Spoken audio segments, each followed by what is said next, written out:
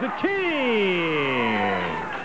Jerry, welcome to the show, and of course you are well aware of our visitor here today, the world heavyweight champion Nick Bockwinkel, whom you have met in different versions on more than one occasion. Please, gentlemen. Under the circumstances, I do feel, since it is for the World Heavyweight Championship, that I should stand up here so they can, you might say, make a visual comparison. Well, let me just say this. You know, I've been in the back. I've been watching on the monitor, and I've been listening to Nick Bockwinkel's commentary, if you want to call it that. And let me just say this, Nick.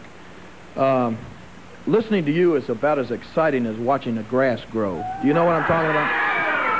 I mean, you are as dull and as droll as a human being can possibly be.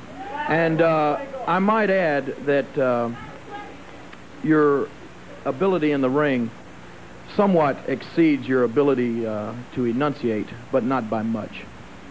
Well, okay, Jerry. He finished grade school down in this part of the country, didn't he? Oh, yeah. You know, I listen to you out here, and I think you try to impress people with all the big words and all the, you know, the fine manner of speech that you use. But all of that talking is not going to get you anywhere, because, as you know, that when you step in the ring with me, you know, all that talking is not going to do you one bit of good. You're going to have to prove it right there in that ring, and that's what I've been waiting for a long, long time. May I say that, first of all, if my big words seem to put you a little bit off center, and if a lot of the fatuous, cretinous humanoids out there don't understand some of my big words, do understand one thing. I'm not talking to you or to your fans. I'm talking to my fans. My fans understand every bit of English I use, and the rhetoric that I give is for them, not for you and yours. Is that right? And well, then I understand that they have your fan club meeting in a phone booth down here on Union Avenue. Quality does not have to come in size, my boy. And besides, as you just said, maybe I use a lot of words and that doesn't do the job in the ring.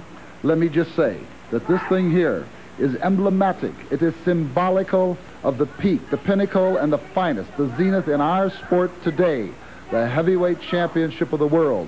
So it does seem strange that this giant gold and silver diamond-studded license plate and my big words all do go together, don't they? No, well, he does have the belt. Let me just say this. He does have the belt for the time being. But always remember this, Nick Bockwinkel. I've gone through a lot of tough contenders to get this shot at you, and I've got this shot at you. And I'm going to make the very best of it. Believe me, I'm going to start 1984 off with a bang. It's going to be the greatest year of my career, because I'm going to enjoy wearing that big gold and silver diamond-studded license plate, as you like to call it, because I'm going to leave the ring with it. I want you to make no mistake about that. And always remember this. And there are not many wrestlers that can say this, but I, Nick Bockwinkel, have beaten you, and you know it. And you also know that if I have beaten you once, I can and will beat you again.